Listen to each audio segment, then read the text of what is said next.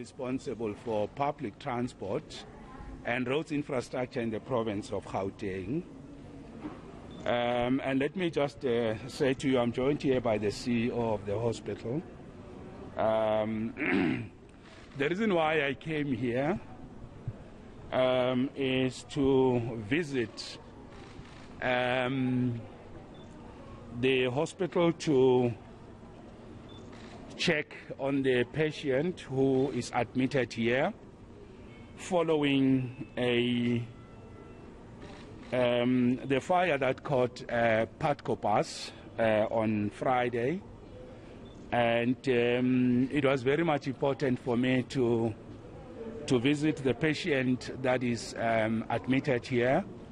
I am told that other patients have been released, and we will be making follow-ups to check if indeed all of them have been released, if there are still any that we might have to check. But I must say that I have seen the patient here, and the patient sustained injuries from the fire and smoke inhalation. And I must also say that the injuries are very serious, and I want to convey my full support and solidarity to the patient and wish her a speedy recovery. The patient is still in the youth age, still a young person, a female, and we're looking forward to her being released from hospital and join the family. And of course, I must also take this opportunity to convey, on behalf of our provincial government of Gauteng, our condolences to all the families that lost their loved ones, 6 of them who lost their lives in this accident, and those who have been released from hospital. We also want to convey our message of support to them and our solidarity, and of course wish them very well. And the third point to make is that as the provincial government, we are deeply concerned and of course very worried by what has happened.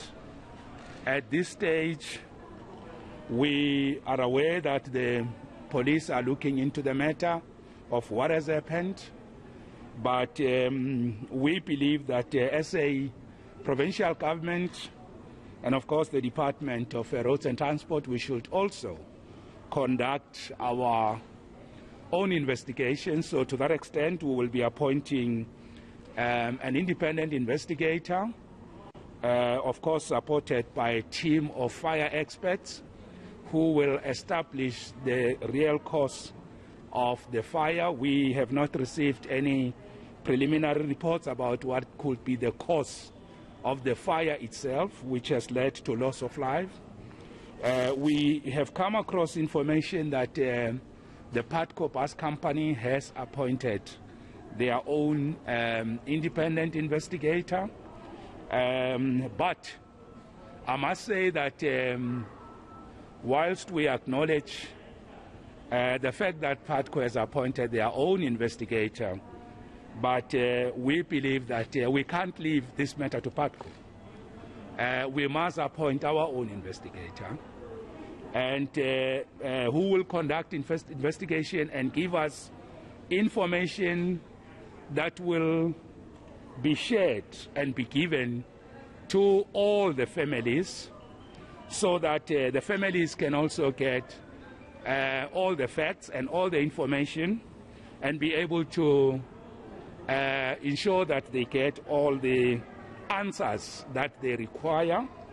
We are aware that this type of information is critical for the families to find permanent closure. Without it, it will be very difficult. So whilst Patco will conduct its own investigation, of course the police will also look at the real cause of death and also investigate the fire. But as a department, we also believe that we should conduct and appoint an independent investigator to do the investigations on our behalf. And as I said, information from the police, from our investigator, from the investigator of PATCO, all the sources of information will be able to give us better sense of what really led to this fire that caused tragic loss of life. And of course, at this point, we wouldn't want to speculate on what could possibly have happened. We just want to leave this to experts who will be able to test, verify scientifically all the information and all the aspects of this. And it is on that basis that we'll be able to implement the recommendations and take forward whatever that will come out of the report. We believe this is the best way to deal with this matter, to know the truth, nothing but the truth, and that is what will help. So let me just say we will also be working with the families. We will be working with the MEC of the province of Mpumalanga, where most people reside, to also visit the families in Mpumalanga, to also explain to them our decision to conduct our own investigations for the benefit of the families, to support the families, to give the families proper information. And anyone with information will be able to approach the investigator we have appointed to give information. And we call on members of the public, people who saw what happened, to be ready to give information during this process of investigations. And it is only on the basis of that that we will implement appropriate action, tested based on information verified, and that will stand the scrutiny if placed under any scrutiny. That should briefly conclude what we think should be a better way forward on this matter. If there's anyone of you who would like to ask me a question, feel free to ask me. MEC Aviwe Mdila from ENCA. Have you had conversations with PATCO in terms of what happened, what led to this? I mean, it's 2 days later. Surely they should have given you indication of what caused the fire. And just generally, have they indicated if their buses are safe? And also Moloto Road seems to be a scene of a lot of accidents. Do you understand what causes these accidents then? So firstly, let me confirm that I did call the management of PATCO. I raised 2 issues with them.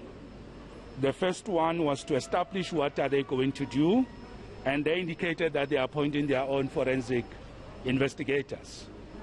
And 2, they actually indicated that they've put a team together to work with the families, to support the families. Those are the 2 things that they've indicated. With respect to what would have caused the fire, I would not want to enter into what they think has caused the fire and start to, because they say they are appointing an independent investigator. We are appointing our own investigator. In a matter as sensitive as this one, there shouldn't be facts or information that could end up going out which has not been tested or verified, and then things changes later. So I prefer that at this point we allow ourselves the opportunity to appoint an investigator. PATCO has done so, and we will be able to make an announcement at the most appropriate level, because facts not tested, not verified by independent people, we could find ourselves already talking to the side of PATCO. And that's not what we want to do at this point. We want to speak to information that has been verified and tested. So with regard to their preliminary report, I have not entered that space, because we don't want to be creating confusion when the real facts come out. So I did talk to them, and as I said, we will engage our own experts on fire matters of this nature to tell us what happened, whilst we will also study carefully the report of PATCO. MEC Malungelo Boy from Newsroom Africa. It's a fact, MEC. It's a fact. This is the second incident involving a Patco bus bursting into flames this year. There was an incident in March. Unfortunately, there was no one, there were no passengers on board. So you're saying that you're going to appoint these investigators. When are they going to start with the job? When are they going to start? There has to be a time frame here, MEC, because Patco buses are still on the road, and some people use them every day, and you can't have a situation where MEC buses packed with people burst into flame, killing people. Yeah, so with respect, can I just conclude your initial point?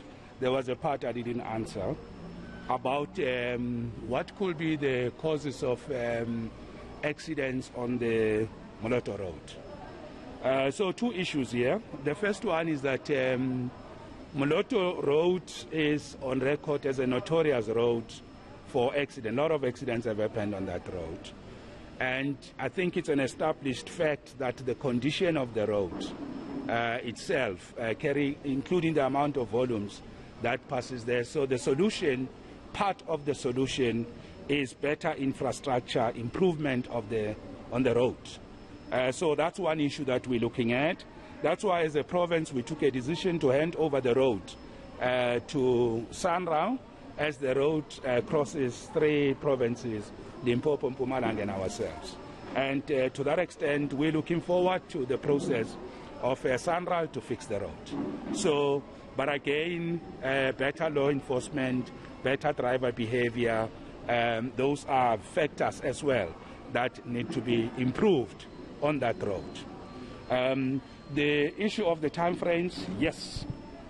Tomorrow, remember that with us, when we appoint a service provider of any kind, there are supply chain processes. They should be followed to the end, because if we are going to be doing an investigation of this issue and information come out, and then it later turn out that we didn't follow due process in appointing people to investigate for us, that will cast aspersions on the integrity and credibility of the investigation itself. So tomorrow, which is Monday, we are kick-starting with appointing the investigator. By Friday, I should have appointed the investigator, because this is an emergency and subject to it being confirmed, because we know what also emergency procurement can do. It normally gets into trouble. So whilst this is a matter of death of people, we have to do it fast, but we have to ensure that the process itself is credible in the manner in which the people are in. So we are starting tomorrow, and we should do it quick and fast. The second part to your question is with respect to the frequency of accidents on the road. With which the fire, yes.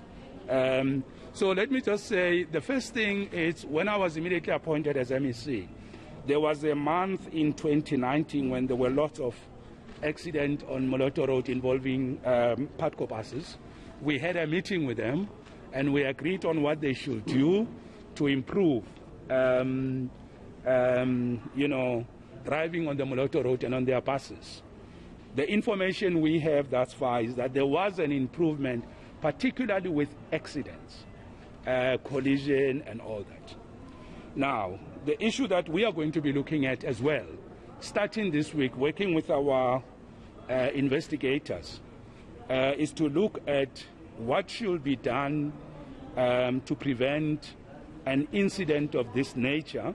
And we will also have a meeting. I'll have a meeting with Patco to say that we shouldn't have, whilst of course issues of what sparks and causes fire themselves remain very complex, but I will have a meeting with Patco to discuss the fact that we can't have their buses on the road if there are frequencies of fire happening. So that we will discuss, and we will also get professional advice on how to deal with that issue here and now to prevent any further such incidences. But Patco itself, we have a contract with Patco. Part of their money they get it from us, part of their money they get it from people paying. So we will also engage them on that point for the benefit of the people, and I think we should be able to reach an agreement with them on their buses catching fire. So what we will do is also to get a report on the last incident and then also the second one, and both should be able to tell a pattern or some consistency of what exactly is causing this. So we'll also look for the report of the last incident with this investigator that we're appointing, which will then indicate a pattern or a trend. So that is going to help us a lot. And with that, we will be able to take some preliminary action. So, yeah, I think that, so we will make an announcement once we have appointed the investigator. Would it be extreme, MEC, to suspend their operations? Do you think it's worth suspending their operations, considering the fact that, I mean, people have died? Just to add on to that, MEC, in the conversations you've had with PATCO, do you get a sense that their buses are safe? Can you give commuters assurance that PATCO buses that will be traveling in tomorrow will be safe? Let me say that any action that we will take should be based on some concrete evidence. That is why the investigation that we want to do should be able to help us on a course of action to be taken. And in the meeting management that we will have with PATCO, we will check with them what assurance, based also on facts, can they give us that their buses are safe. So we will also engage experts to make a scientific determination on that issue. So that is why the best approach to what happens here and now, and whatever announcement that we can make, should be based purely, strictly on professional information and data. Otherwise, it will be, if it's tested, if it's challenged, it will not be able to stand the test of time. So allow us to engage PATCO to appoint an investigator and to get professional advice on how to deal with this matter and the current situation, and then we'll be able to make an announcement. Those going to work tomorrow, what do you say to them? Should they get on the PATCO buses? Those who are, I think the best announcement to make now is that PATCO, because they are running this bus company, they must make sure that their buses are safe. What are you saying to the to commuter PATCO right now? That is the people that will be traveling with PATCO buses tomorrow, and I think the question is asking MEC is very important. And one of the things you are doing as the Gauteng MEC, you want many of us to use public transport. What is it then that you are saying to the people that will have to hop onto these buses tomorrow? So the call I'm making is that PATCO must ensure that people are safe. And if they don't, as government, we will take harsh action against them. That's the point we're making. Thank you very much. Yeah. And I'll also challenge PATCO to make a public announcement to the travelers tomorrow. They must say something on the buses that they run, own and operate on that issue. So that's the point we're making. Thank you. Thank you. Any question? Thank you. Thank you. Any further question? Thank you very much. Thank you very Thanks much. a lot.